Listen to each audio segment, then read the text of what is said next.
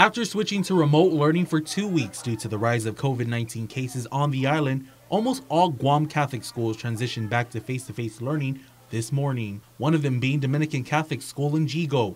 Sister Esperanza Zaguban, the principal, says it was a seamless transition from in-person instruction to online learning 2 weeks ago. It's easy for the school to do that because we have been to this situation even before.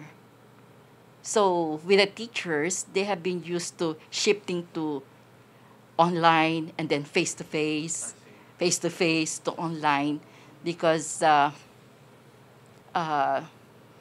they became flexible to the situation.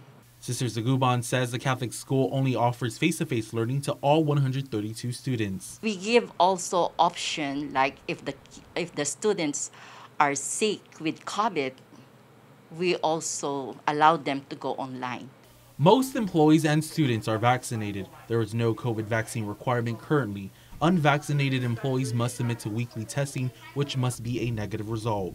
Zaguban shared with KOM News their COVID safety measures, which include the 3 W's. Washing of hands, watch distance, and what is the other one?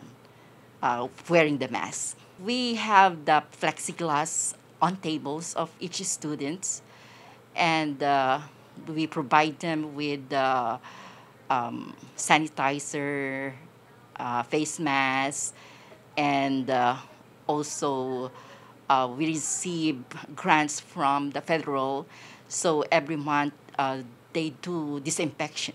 As an added layer of protection against the virus, Governor Lulian Guerrero required all Guam schools to screen test students for COVID, which went into effect in October of last year. The Archdiocese of Agana's Office of Catholic Education has reported 87 COVID cases among the system's 13 schools, students, and employees since January 3rd as of January 19th. Zaguban anticipates starting to administer the COVID test to students soon. We don't yet, but we plan to test our students.